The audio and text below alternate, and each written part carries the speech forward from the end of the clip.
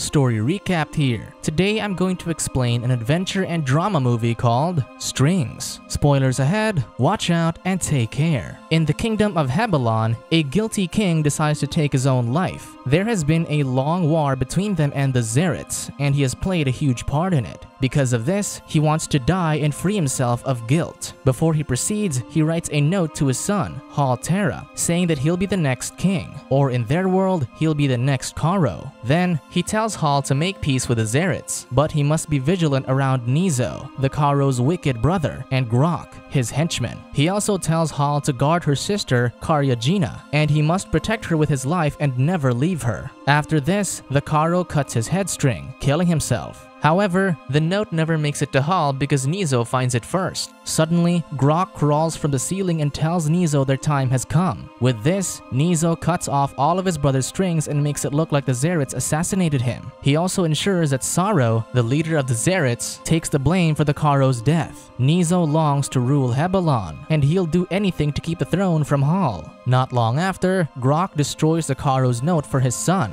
Elsewhere, Hal sleeps in his chambers, and Grok crawls on the walls, expressing his spite against the young prince. Suddenly, Hal wakes up, and Grok disappears. To his surprise, he sees Erito, the general, and he is informed of his father's death. Later on, he discovers the Karo's body, and Gina weeps before it. She tells Hal that the Zarets killed him and gestures at the wall where the enemy has placed their mark. Then, Gina tells Hal they've cut down all of the Karo's strings, and none of them are left. Seeing this, Nizo expresses concern and tells the guards to seal all the gates and exits. With this, the war has been waged. Hence, the people are to stay indoors, and no one can leave or enter Hebelon. The next day, Hal orders Erito to wear a Zareth mask and pretend to be Saro. He wants to beat him in a duel, but Erito thinks it's ridiculous. As Hal continues to throw his attacks, Erito tells him to stop, but he doesn't listen. Then, Erito accidentally cuts Hal's hamstring, amputating him. Finally, Hal stops, and Erito reminds him that he's the next Karo, and the war against the Zarets is the general's task, not his. As Nizo listens to their conversation, he can't help but insult the idea of Hal becoming the next Karo. Later on,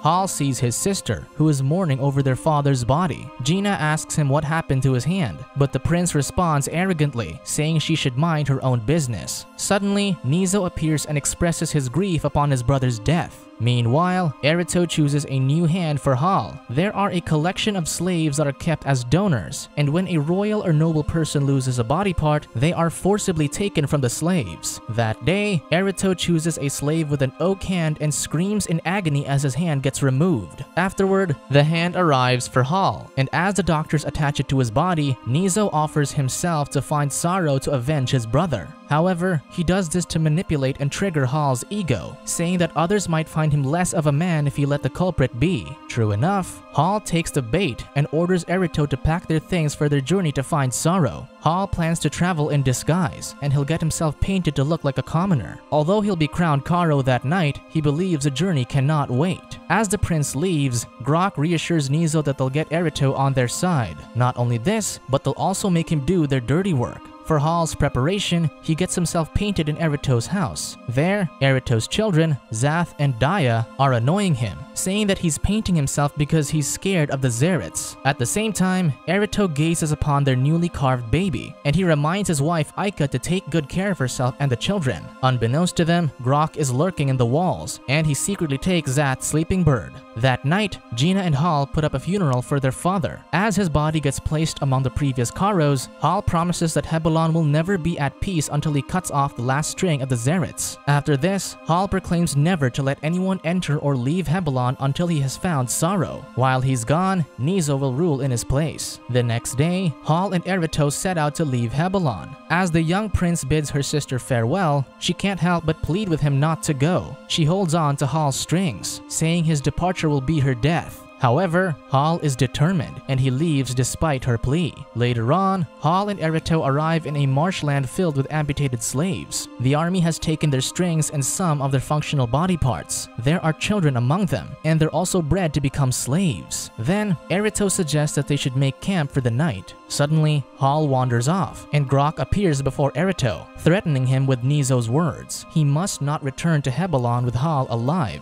If he resists, he'll never see his family again. Erito opposes and attempts to attack Grok, but he leaps into a tree and tosses Zath's sleeping bird to threaten him further. Later that night, Erito attempts to kill Hall in his sleep. However, he doesn't go through with it. Back in Hebelon, Zath and Daya are in the palace's main hall, looking for the sleeping bird. Then, Aika arrives, and the children purposely tangle themselves as a diversion. As Aika untangles them, Zath accidentally kicks the table that the Karo wrote on before he died. Suddenly, the bottle of ink topples over, seeping into the paper. This reveals the engraved note that the Karo wrote for Hal. When Aika sees this, she immediately gets shocked. Elsewhere, Gina takes a bath with her pet bird, Ola. Unbeknownst to her, Grok is observing her in a dark corner. Just then, Aika arrives, and she immediately reports the truth about the Karo's death. Aika suggests that Hal and Erito must see the letter, so she tells Gina to meet her by the city gates before midnight. In the Great Market, a woman named Zita observes Hal as he arrives with Erito. Erito tells Hal to stay put while he goes to the One String to ask for counsel. Just then, Zita overhears that Hal is in search of the Zerets. Meanwhile, Erito speaks with the One Stringed, a group of old wise men who can see the future. They tell him to kill Hal because he's bound to continue generations of wickedness, just like his father. With this, he must take Hal to the Lake of 1,000 Dead Warriors, and there he must become an offering of peace.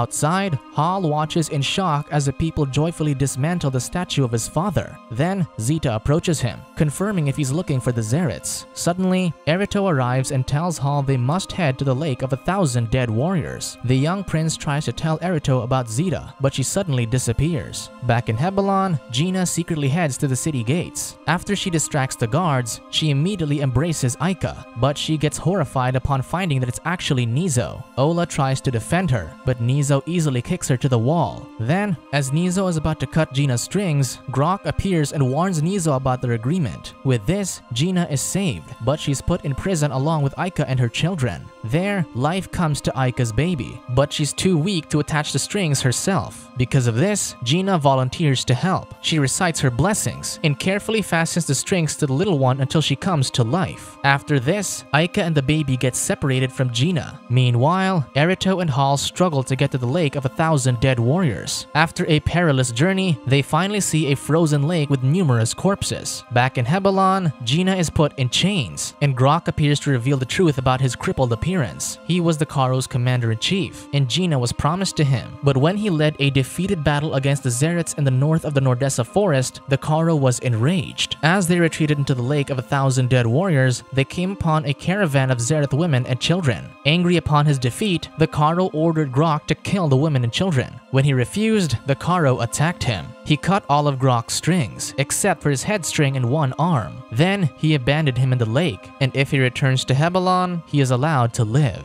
After that, the Karo killed all the helpless women and children. Later on, Grok returns to Hebelon alive, but he has to take the only available parts that can replace his amputated limbs. Now that he is back in power, he can choose any decent parts to replace his crooked appearance, and he even makes Gina pick the parts from the available slaves. In the Lake of 1,000 Dead Warriors, Erito tells Hal the truth about his father's killings. As Hal expresses his sympathy for the corpses, Erito attacks him, but he manages to dodge it. Then, they get into an intense fight, and Erito is filled with guilt as he attacks his friend. Suddenly, Hal's weapon halts before Erito's headstring, and he forces him to reveal the truth about his betrayal, but Erito doesn't answer. Instead, he asks Hal to spare his life for his family. With this, Hal slowly backs away while expressing anger toward Erito's treachery. As Hal walks into a snowstorm, he finds a boy drowning in the lake. He immediately jumps to the rescue, but when he emerges from the water alongside the boy, he discovers that the Zerets have him surrounded. The Zerets immediately hold Hal captive, and Erito observes this in the distance. Later on, the Zerets force him to reveal the truth about his identity. They think he's a Hebelonian spy because of the sword he carries. However, Hal denies everything and says he's a nomad traveling west to escape the war that Hebelon wages. With this, he is set free, and Zita suddenly appears to thank him for saving her brother's life. Then, she finally introduces herself. Elsewhere, Erito draws nearer to Hebelon. Meanwhile, Grok finally has his dream body together, and Nizo proudly introduces him to Gina. Meanwhile, Hall and Zeta watch a group of leaping dancers portraying the Seads from Abagos. Abagos is a lost city that the Hebelonians took from the Zeret's ancestors. Hall is shocked to know this, but then he asks how the Zerets are able to leap. Then, Zeta shows him that everyone's string is connected. When one ascends, another descends, and vice versa. Zeta adds that if he's guided with love and unity, then he can do as the Zerets do. Later that night, the two become intimate, and they make love under the moonlight. After this, Zeta visits an elder named Agra. Agra tells her about the vision that Sidian, their creator, showed him in a dream. Strings will fall to earth, and the sky will be set ablaze. He also talks about a man of gold who will guide his people through these times. Not long after, Agra dies of old age. The next day, the Zerets hold a ceremony for Agra, and Hall remembers his initial plan to kill Sorrow. As he lurks in the trees, ready to attack, Sorrow removes his mask, revealing himself as Zeta. Then, he attempts to flee, but the Zerets capture him, thinking he's actually a spy. Filled with rage, he reveals himself to be Hall Tara, and he's there to avenge the Karo's death. Then, Zeta scratches Hall's face with her sword, revealing his golden color. Remembering the vision, she reminds Hall that if he's not bound in love, then he's tied in hate. With this, the Zerets set Hall free, but he is to be left in the desert to rot. Meanwhile, Erito has returned to Hebelon, only to find that Grok has taken his place as commander-in-chief. Erito has already revealed the location of the Zerets, and Nizo commands Grok to wipe them all out once and for all. With this, Erito gets put in jail along with his family. There, he sees his family along with their baby. Aika asks him if Hall will save them, but Erito only says that Hebelon is a closed city, and only slave drivers can get inside. True enough, a group of slave drivers has captured Hall in the desert. There, he is forced to pull a heavy wagon along with some other slaves, and they're bound to Hebelon. One slave recognizes Hall as a Karo's son because his hand has been amputated for him. Back in Hebelon, Gina motivates Ola to fly. If only she could fly, then she could set both of them free. However, Grok arrives and tells Gina that the Zerets killed Hall. However, she can feel it in her strings that Hall is alive and he will return. She adds that in a dream, she saw Sidian as an old Zereth, and some people are bound together, like her and Hall. Then, she asks Grok whom he is bound for, because she knows it's not her. Because of this, she can never be his. Hearing this, Grok claims that he cannot help her, then leaves. Meanwhile, Hall is dumped in jail along with the other slaves. There, he sees Erito and Aika, and she immediately tells him the truth about the Karo's death. At the same time, Gina is shown to the people for public execution. In jail, Hall realizes that they have been the enemy all this time.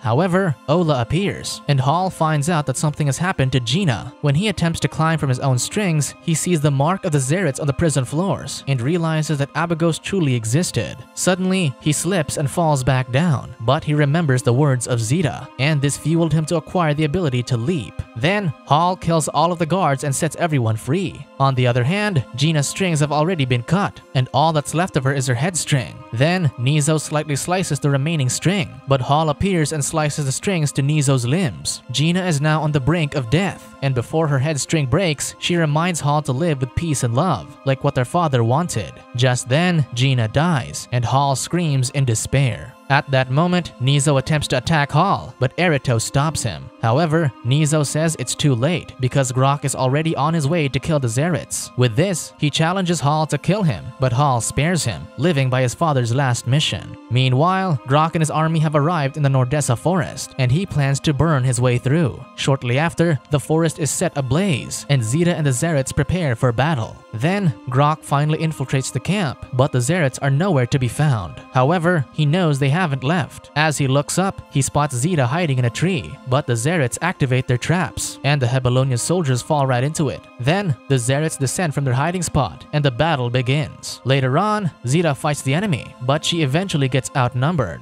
Grok wants her alive, and when he removes her mask, he gets surprised that Sorrow is a woman. As he attempts to kill her, Hall comes to the rescue. Because of this, Hall takes Grok head-on. Amid the chaos, Nizo struggles to flee Hebelon. Meanwhile, a fierce duel has sparked between Grok and Hall. At first, Grok gains the upper hand, but Hall doesn't surrender, and he puts Grok's strings on fire. With this, Grok slowly weakens and dies. The same fate falls among the Hebelonian soldiers as the Zerets burn them to death. Then, the sky is set ablaze, and thousands of strings fall from the sky. After the battle, Hall approaches Zeta and warmly welcomes her and the Zerets back to Abagos. The next day, Hall and the rest of the kingdom host a ceremony for Gina. Everyone mourns for her passing, and as Hall watches her drift into the distance, Zeta reassures him that she is now truly free. However, Ola can't bear to leave her, so she accompanies Gina's body. Then, with Gina's words, Ola's strings miraculously break loose, and she flies into the sky. Finally, Ola has fulfilled Gina's wishes to set both of them free. Subscribe to watch more videos like this. Turn on notifications. And leave a like, it really helps the channel out. Thank you for watching.